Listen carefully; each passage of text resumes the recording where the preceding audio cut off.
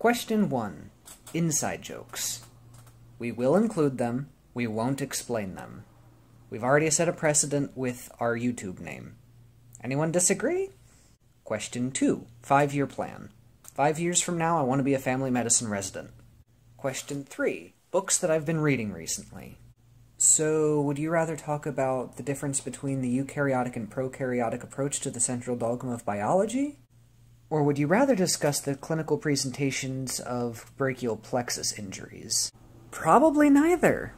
So instead, let's talk about virtue versus passion. So passion is one of those words that has multiple definitions.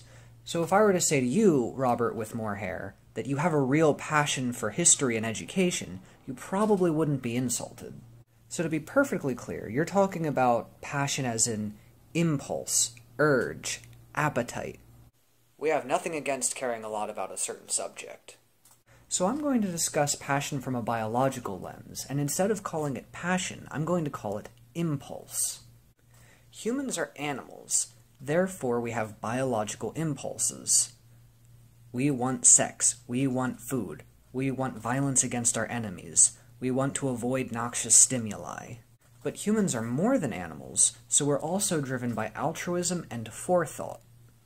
And both of these are important because you need to eat, and you also need to express compassion. Our impulses are driven by our basal ganglia, whereas our higher thought processes are driven by our prefrontal cortex. We have both animal and human components to our brain, and they are always in conflict.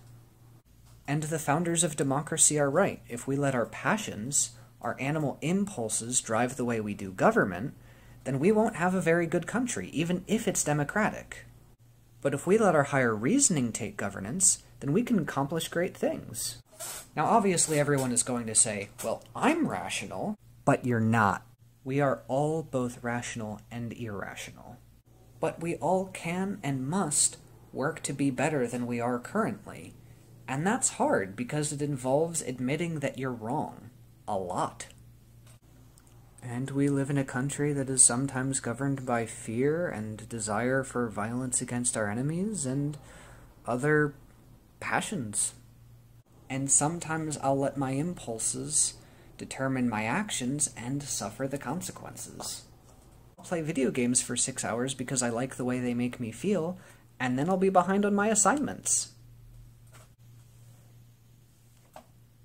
So, y'all can either continue the discussion about passion and virtue, or you can talk about the books that you've read.